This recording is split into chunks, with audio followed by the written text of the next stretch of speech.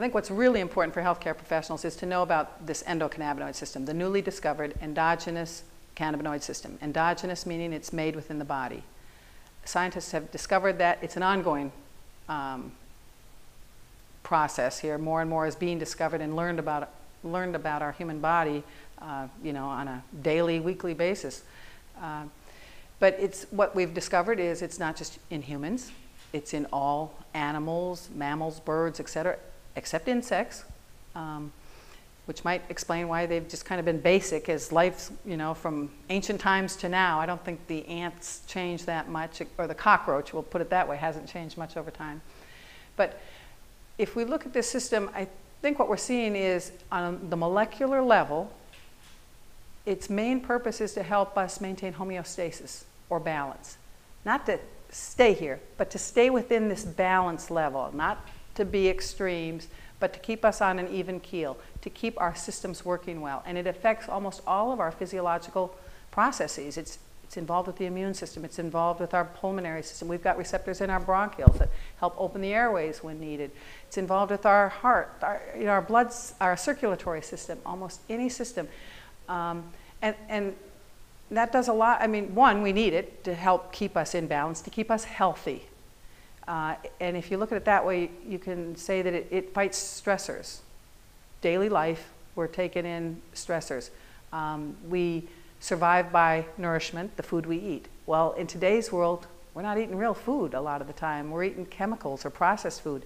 The liver has to work hard to get rid of those chemicals.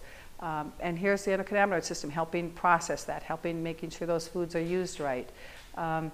We've got stressors coming from whether it be physical injuries to deal with, and the body needing to heal us after those injuries, from being attacked by bacteria, by fungus, by viruses.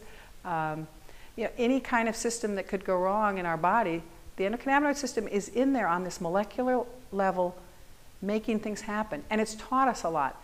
We always used to think, like nerves, we have our afferent and efferent nerves. I mean, nerves that travel this way down from the brain down here to feel stuff, and then to signal back to the brain to tell us something.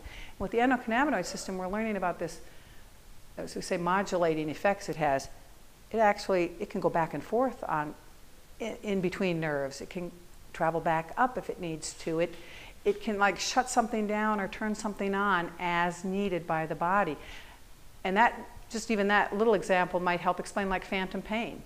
You know, phantom pain being something when someone loses a limb or something, you lose your leg or you lose an arm, and yet patients will say they're feeling pain in their fingers. They don't have any fingers left. But the nerves they're kind of caught up in this thing. And the endocannabinoid system needs to help turn that off. No, there's nothing going on there, turn it off.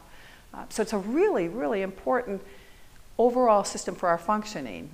You know, it should be, it's the one thing that, for me, I keep going, why isn't this worldwide? Why, I shouldn't say worldwide, why in the United States isn't this headline news?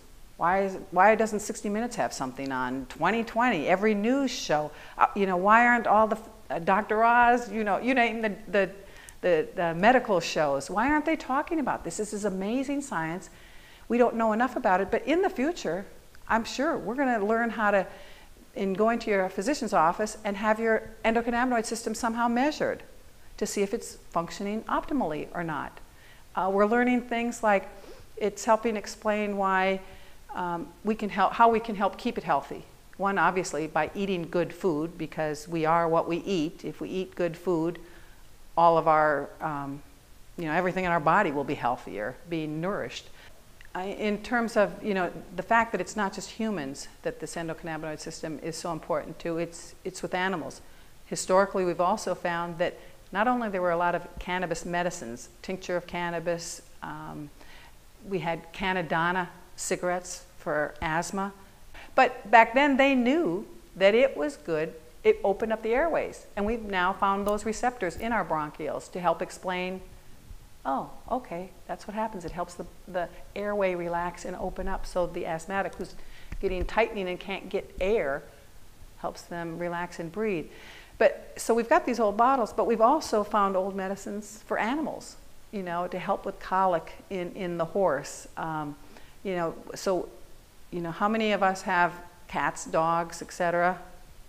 We happen to be golden retriever lovers.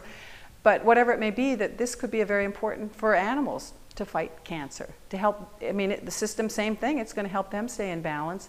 And how many of our animals are suffering from certain things, same as humans, that cannabis could be very important for them. There's a future out there, not only for humans, but our animals need this medicine too.